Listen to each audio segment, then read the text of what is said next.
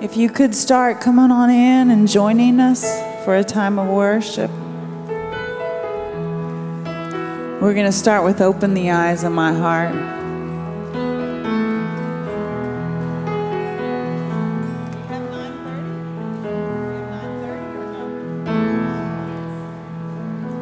Would you stand with us?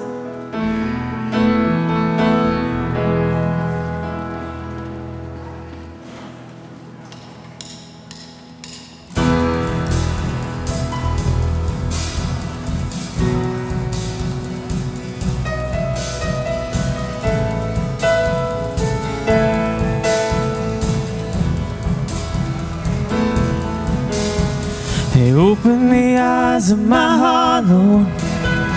Open the eyes of my heart. I want to see you, and I want to see you. And open the eyes of my heart, Lord. Open the eyes of my heart. I want to see you, and I want to see you.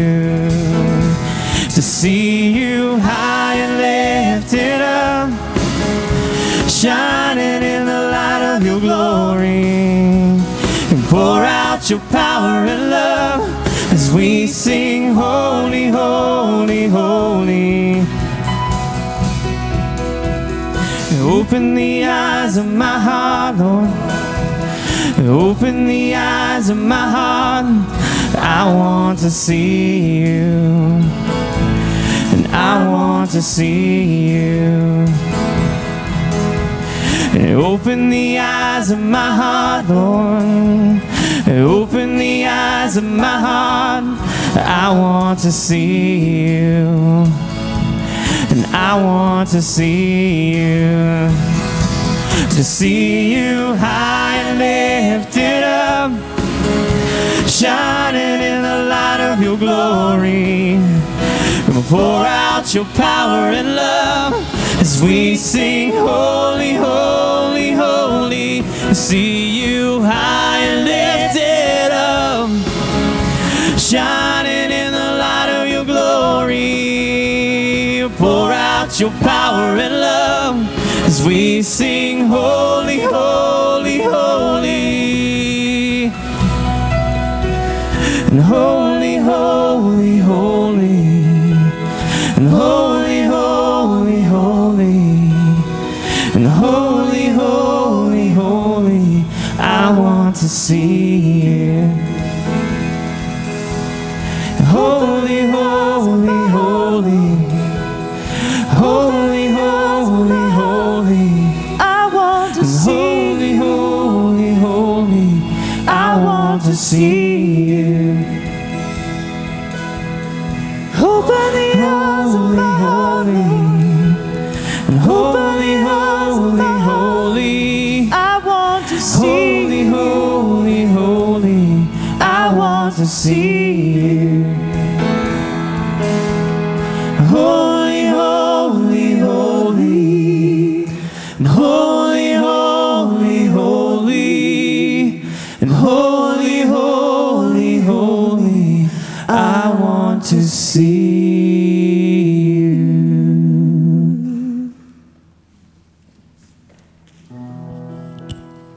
All right, well, my young friends, come join me, please, this morning.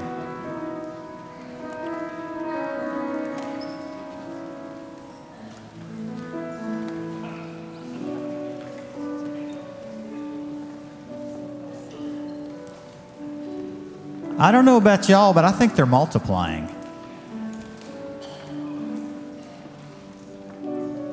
Come on down, guys. There's plenty of room on the stairs. Got a good group. All right.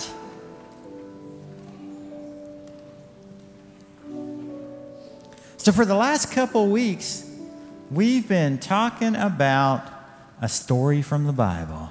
Does anybody know what story that Pastor Bruce has been talking about? Anybody? Yes, tell me. Jonah. Yeah, absolutely. And what do we know about Jonah? He got swallowed by a whale. He got swallowed by a whale. God told him to go do something, and he said what? Nope, don't want to do that, right? So he got swallowed by a whale and spit out. And now, this Sunday, we find Jonah at Nineveh, where God told him to go, right? But sometimes, when we go and tell people things, they don't believe us. You ever had that happen? Have you ever told your brother and sister something and they didn't believe you? I see a couple hands. Yes, yes, yes. All right. But you know, sometimes when we have that happen to us, they finally realize it's true. So when you told your brother or sister, there's popsicles in the refrigerator, and they said, no, they're not. Mom would never buy popsicles. And then they looked and found the popsicles. Were they happy? Yeah, and they said, you know what? You were right. And so in Jonah chapter 3 today, Pastor Bruce is going to talk about what happens when he actually gets to Nineveh and tells the people, you need to repent. You need to quit doing what you're doing and do what I asked you to do and what God told you to do. So that does happen to us in our lives, right? And that's okay. When you're told to give a message and you know your message is right, sometimes even if people don't believe you, you need to keep telling them the message because ultimately you're right. And they need to hear that message even if they don't want to hear it. So let's pray.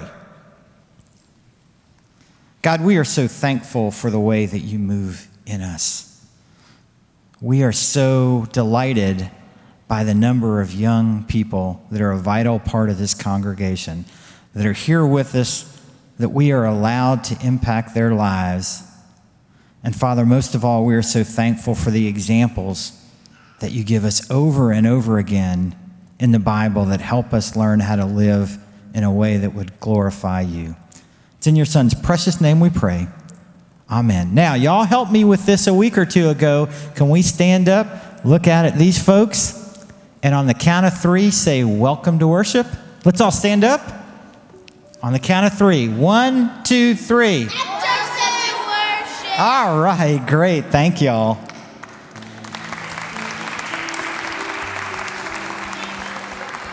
We are delighted that you are here with us this morning in worship. We are delighted that you've chosen to spend this time to glorify and celebrate our God with us. My name is John, and I'm a member of the pastoral team here. And if you're here with us for the first time this morning, we're delighted that you're here.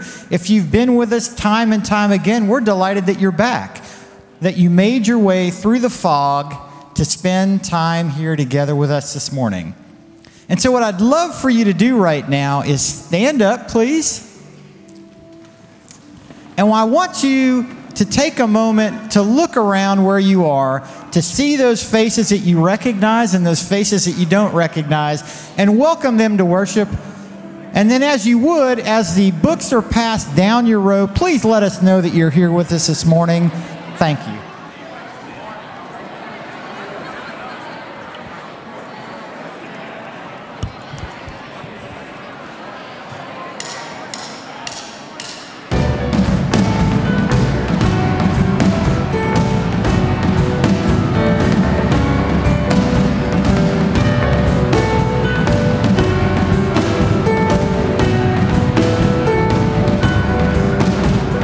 This is my prayer in the desert, when all that's within me feels dry. This is my prayer and my hunger and need. My God is the God who provides. This is my prayer in the fire, in weakness or trial or pain. There is a faith proved of more worth than gold, so refine me, Lord, through the flame.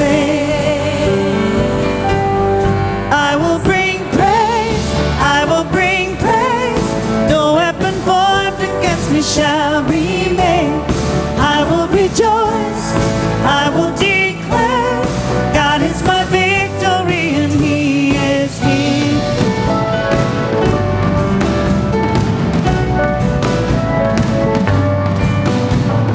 This is my prayer in the desert, when all that's within me feels dry. This is my prayer and my hunger and need. My God is the God who provides. I will bring praise, I will bring praise. No shall remain. I will rejoice, I will declare, God is my victory and He is here. All of my life, in every season, You are still God. I have a reason to sing. I have a reason to worship. Sing that with us. All of my life, in every season, You are still God. I have a reason to sing. I have a reason to worship. Let's hear a little stronger. All of my life, in every season, You are still God.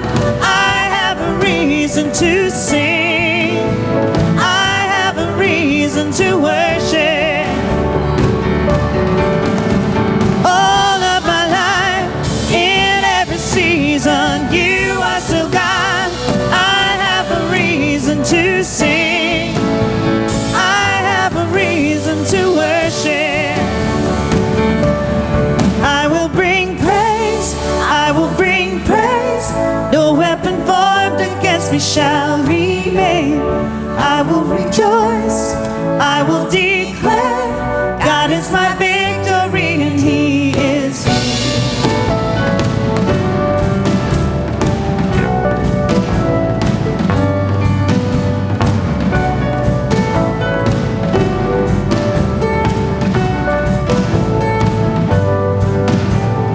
This is my prayer in the harvest, when favor and providence flow.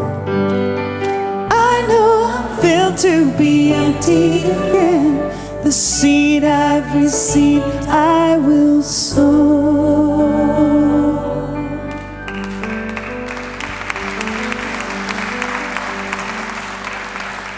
O Lord of all, we are full of questions and concerns. Though You are God, we often second-guess Your decisions. You call us as troubled when Your ways don't mesh up with our ideas, especially when Your ways challenge what feels comfortable to us. As we worship together this morning, may we be renewed in Your gracious Spirit that not only loves us, but even loves those who we find challenging to love. Amen. Now, for the last couple weeks, you've heard us sing this song. Hopefully, it's a little bit more comfortable by now. Those of you that have young children or grandchildren, it's okay to admit you know this song. You've heard it on the Veggie Tales. So we'd love for you to sing it with us this morning. You see, God's a God of mercy. God's a God of love. Right now, He's gonna lend a helping hand from up above. Praise the Lord, He's the God of second chances. You'll be floored how His love your life enhances. You can be restored from your darkest circumstances. Our God is a God of second chances. We feel so good when we accept the grace our Savior grants. So when you say you're sorry for all the stuff you do, we know that He'll be ready with a second chance for you. Praise the Lord, He's the God of second chances. You'll be floored how His love your life enhances. You can be restored from your darkest circumstances. Our God is a God of second chances. Our God is a God. If you believe God's love is true, then you should know what you should do. If you believe God's love is true, then you should know what you should do. If you believe God's love is true, then you should know what you should do. If you believe God's love is true, then you should know what you should do. God gives us second chance, second chances, second chances. Praise the Lord, He's the God of second chances. You'll be floored when you're restored from your darkest circumstances. Our God is a God of second chances. If you believe God's love is true, then you should know what you should do. If you believe God's love is true, then you should know what you should do. Second chances, second chances. Praise the Lord, He's God of second chances. You'll be floored when you're restored from your darkest circumstances. Our God is God of second chances. Our God is God of second chances. One more time. Our God is God of second chances.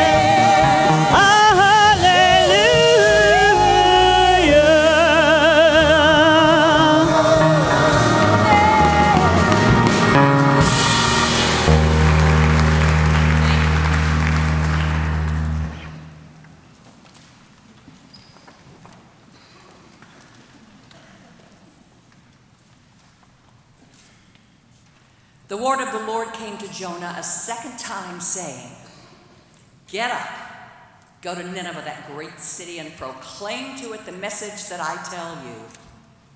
So Jonah set out and went to Nineveh according to the word of the Lord.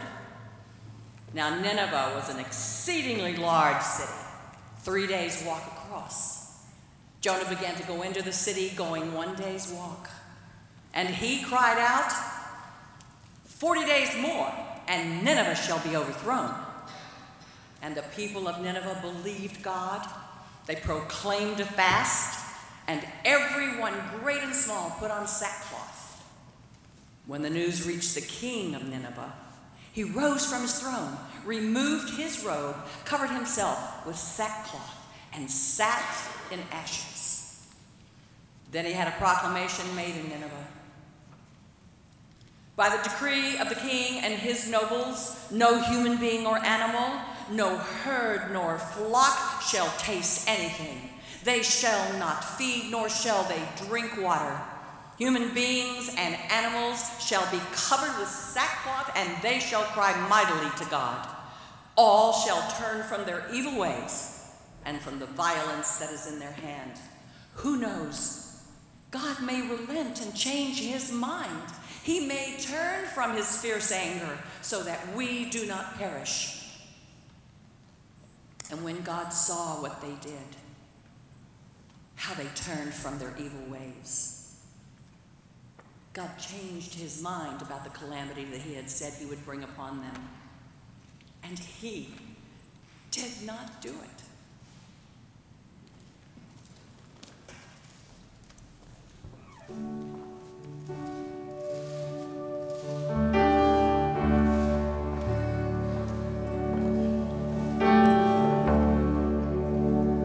Word of God, speak.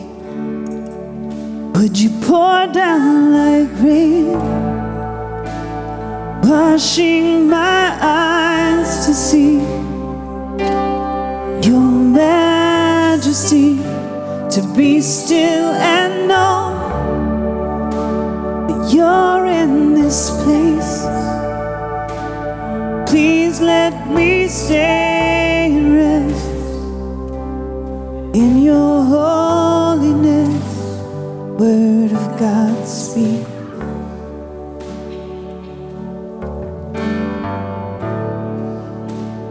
Word of God, speak.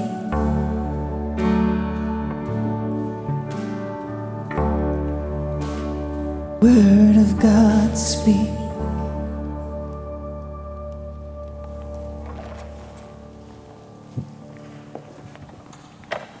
Good morning, church.